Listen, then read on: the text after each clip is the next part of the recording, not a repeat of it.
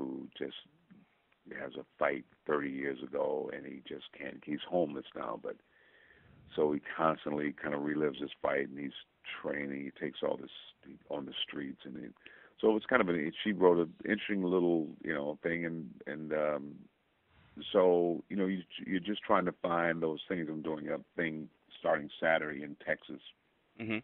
called Gallows Road, and a guy had brought a script to me a couple of years ago, and I liked the script about two brothers opening a store in a southern town. It's kind of a period piece, and of course, there's a group, family who used to own the store who lost it, and now they're jealous, and so they try to run him out and set fire to this house, um, and not totally accidentally, but the one guy loses his family. They burn up in the house, and he's injured pretty badly, and so it's kind of a story of forgiveness in a strange way, and I like the idea of it.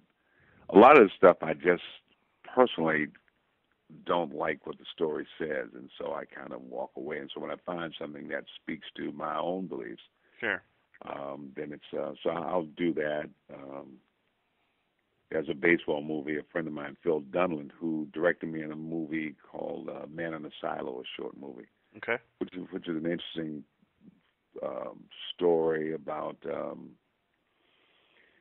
this an interracial marriage, and he's an exec in Chicago, but she's from Wisconsin, and her grandmother is now alone. Her mother is now alone, and she wants to move their kid and the family to Wisconsin to the farm, and he's commuting.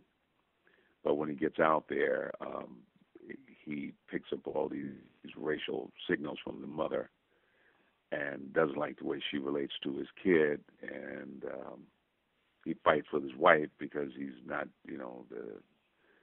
and then after one of the fights, the wife and the kid is killed in a car accident, but the mother survives, but she's crippled. Mm. So he ends up taking care of the mother, and he's losing his mind. And so when these guys came to me with this story, or any of these stories about. So I'm always looking for these stories that I find fascinating that you want to tell. So Right. so that's how. But you don't have control over what happens to them. That's the downside. Sure. There's a movie I did with Kix Brooks from Brooks and Dunn. Right. It was a Western, and we shot it, and I don't know, it was a couple of years now, so I don't know when it's going to come out. So I bet there are probably 15 movies I've never seen. I don't know where they are, that have a way of surfacing sometimes Sure. on cable or whatever. Mhm. But they're fascinating story. The guy who did Man in the Silo, he has a movie they're doing called High and Outside. Mhm. It's a great script, and I play a baseball coach. We'll shoot that the 1st of July. Probably the most fun thing I'm doing is with Frank Darabont, Mhm. Mhm. who created The Walking Dead and all that. Yeah, of We're course. doing a series for Stars called I think City of Angels. It's about the crime syndicates Uh-huh. in Los Angeles. It's a Los Angeles version. And I'm playing a character named Bunny, who is the head of the black crime family. Mhm. And I'll start shooting that in July and August, and so that'll be a lot of fun. And I'm excited. I'm excited about working with him, and I'm so when you get a chance to work with some people, there's a movie I did with Hilary Swank that is coming, because it'll be a big film, I think, called You're Not You, and Right. Hilary Swank, Emmy Rossum's in it, Josh Duhamel is in it, and it's a really good cast, and it's a great script, and Loretta Devine plays my wife, they both have Lou Gehrig's disease, and Oh, okay. Okay. so that will be out this fall. But I'm blessed to stay busy. but Sure. looking for those stories that are worth telling. And now, like I said, the more I begin to realize, I just finished last week a movie called Wizard Dream with Mhm. Malcolm McDowell, Okay. and but once again, I'm in the movie, but and I like Malcolm, and uh, but it's so.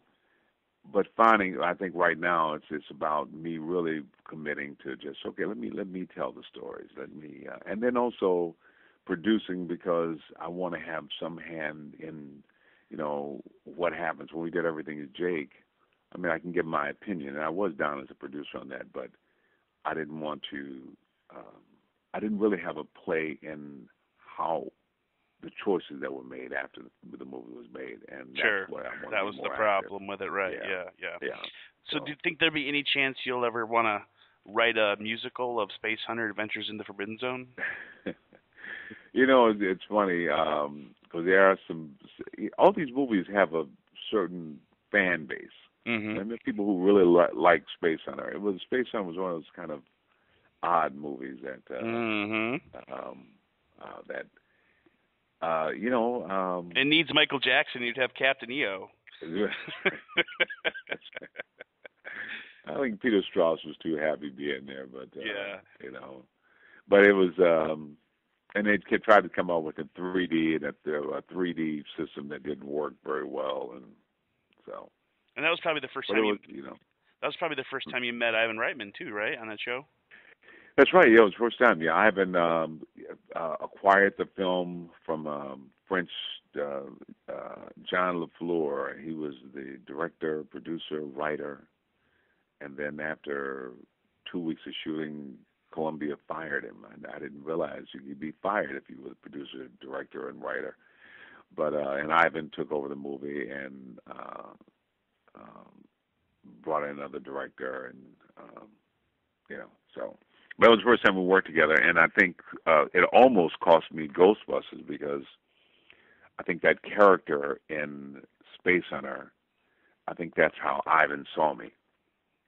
And I thought, it's like, and I think he thought I was all wrong for Ghostbusters. And I'm like, no, but that's the character was that Right. bigger than life, and he sort of strutted around, and Sort of that's like in not the me. Octagon, right? The Chuck Norris Octagon. You're kind Oh of yeah, like that too, right? yeah, the Octagon, which is a lot got lost on the floor or whatever. But I like Chuck, and It's yeah, Hudson gone, right? Is what the that's show right. called. Yeah, it's like, well, but I'm not in the movie. It's like, what happened? Yeah, yeah, Uh, exactly.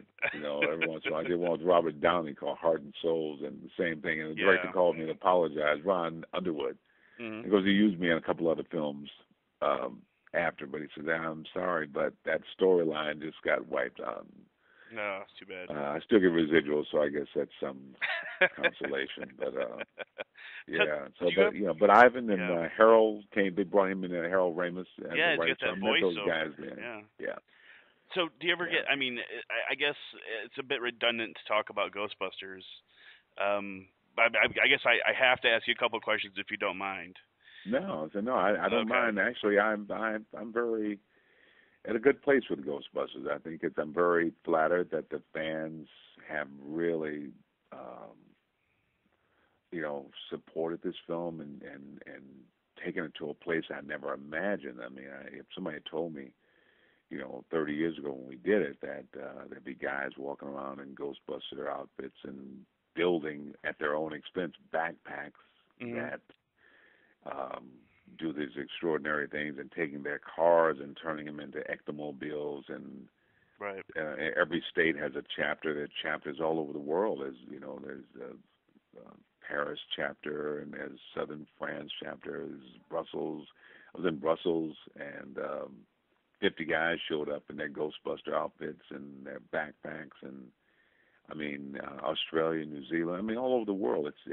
And I think with Stargate and Star Wars, Star Trek, those shows, the studio has been what's been pushing it. They have these conventions, they have these they keep the franchise going. But Ghostbusters Studio has had nothing to do with it. This is all just people who love the movie, and I just Right. find that really extraordinary. And people introduce it to their children, and so now you get all these little kids who love the Ghostbuster brand. They're 4 and 5 years old because their parents grew up with it, and now it's become this family thing that you can share. Right. And even the grandparents still like the movie. It's one of those things that sort of really bridged across all the ages, and so I'm very honored to have gotten a chance to be a part of that movie. When I started acting in Detroit, and I've done a lot of, not a lot, but some regional theater. I did a play in Minnesota and a few years back, and in the play, everybody in the play had been acting for at least 25 years, Mhm. but nobody had a major film release, or they've been making their living doing regional theater and tried to get into movies and never really uh, found a way. So to have a movie like Ghostbusters, Mhm.